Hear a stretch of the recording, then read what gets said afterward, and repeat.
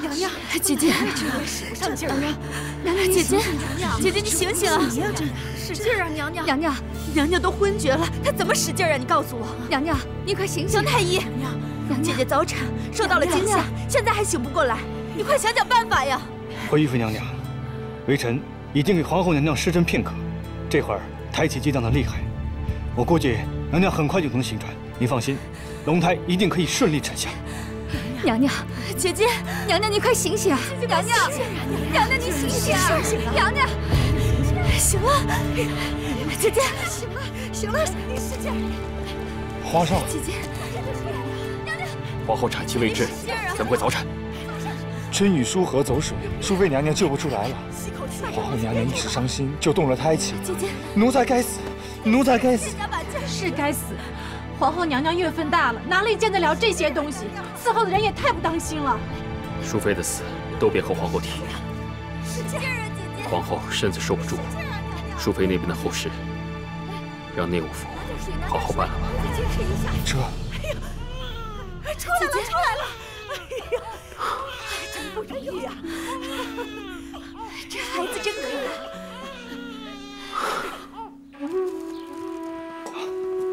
微臣给皇上请安。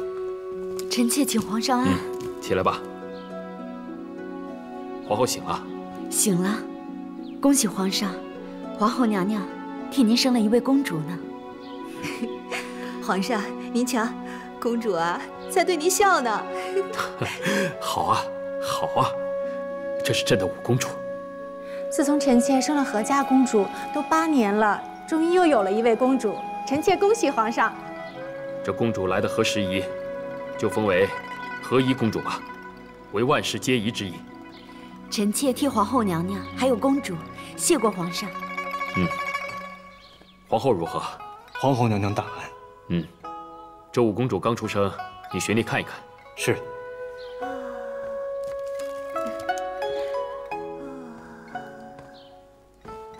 恭贺皇上喜得公主。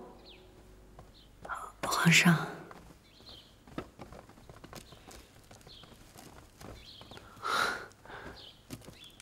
你可好些了。咱们的女儿啊，可爱极了，刚才还朝着朕笑了一下呢。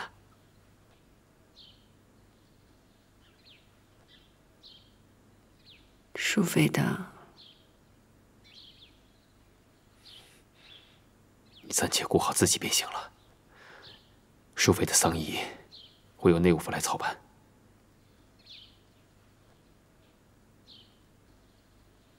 姐姐这孩子生得真不容易。是啊，辛苦皇后娘娘了。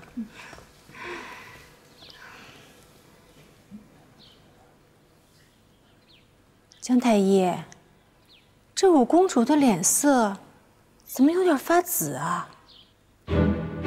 是呀，方才不是还好好的吗？这孩子是不是在气喘呢？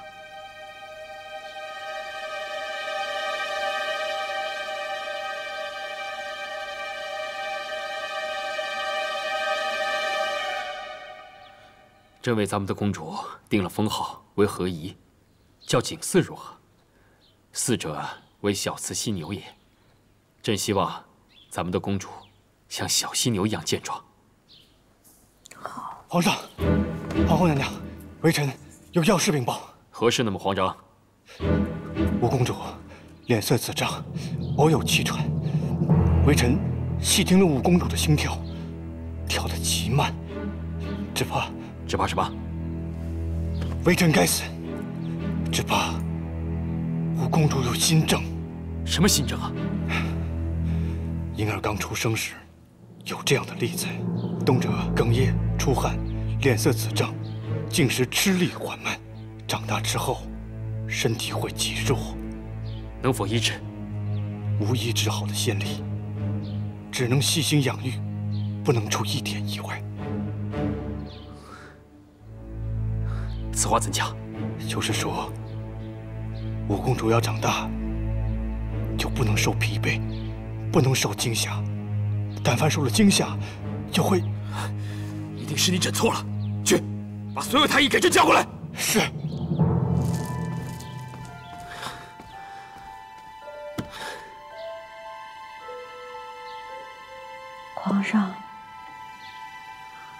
皇上，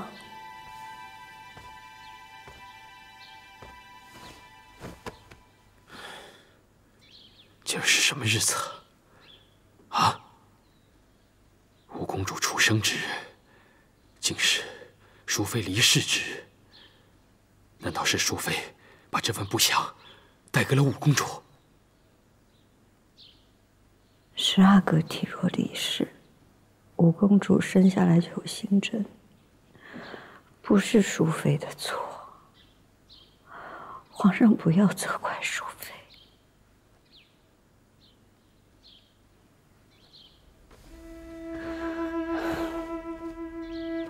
朕不计较，朕什么都不计较。只要能保住咱们的公主，她能够平安长大，朕什么都不计较啊！别哭了。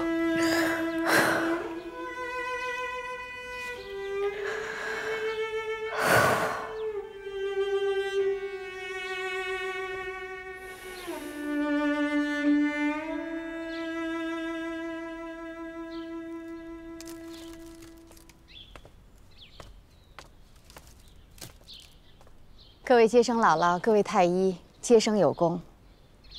公主出生本该好好赏赐，可适逢淑妃娘娘刚刚薨逝，南方又在闹水患，皇后懿旨，此次赏赐一律减半，为公主积福。谢皇上、皇后娘娘恩典。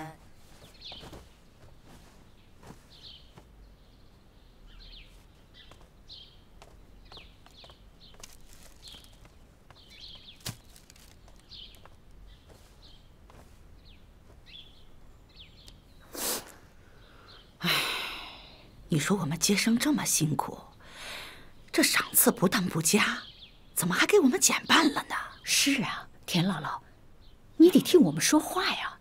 你不还等着用钱呢吗？皇上和皇后娘娘议定的，咱们该说什么？谁让五公主有心症，咱们算是白辛苦一场了。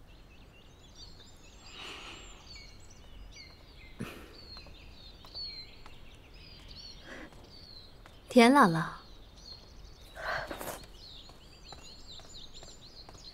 奴婢请丽妃娘娘的安。起来吧。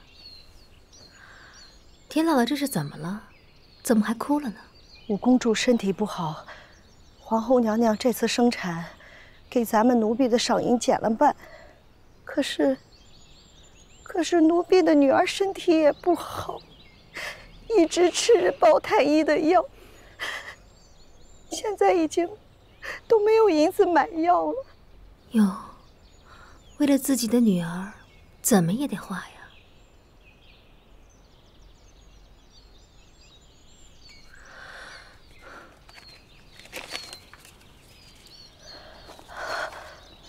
奴婢平白无故，怎敢受令主的赏啊？拿着吧，以后少不了劳烦你的。不。奴婢不敢啊！不敢？那你女儿的病可怎么办呀？田姥姥，您就收下吧。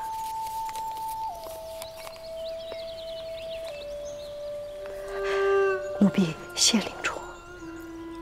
田姥姥，您这就见外了。谁对您好，谁真心疼您，您心里有数就行。以后有缺银子的地方，尽管找咱们开口。是，令主善心呀。那奴婢告退。嗯。